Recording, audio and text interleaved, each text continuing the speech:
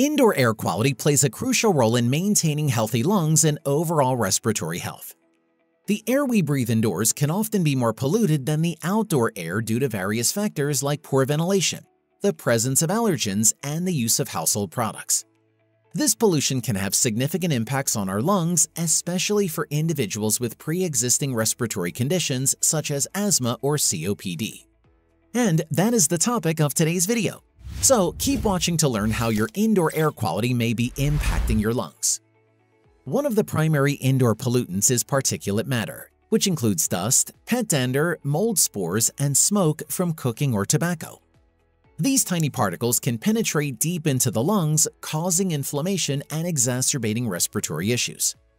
For people with asthma, exposure to high levels of particulate matter can trigger asthma attacks and lead to more frequent use of rescue inhalers. In the long term, consistent exposure to these pollutants can contribute to the development of chronic bronchitis or other obstructive lung diseases.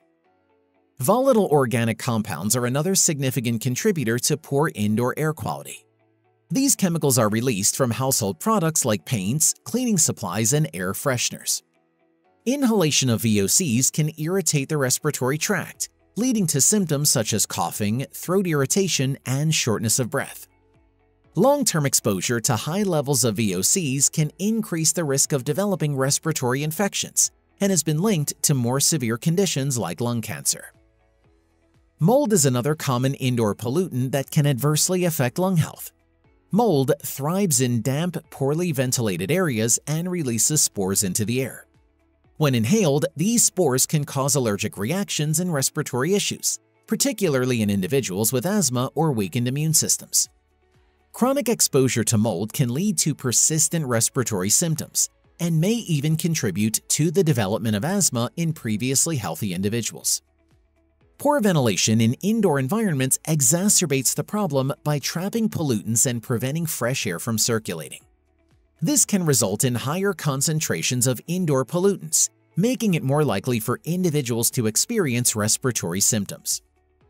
Ensuring proper ventilation by opening windows, using exhaust fans, and maintaining HVAC systems can help mitigate these risks by reducing pollutant levels and improving air circulation.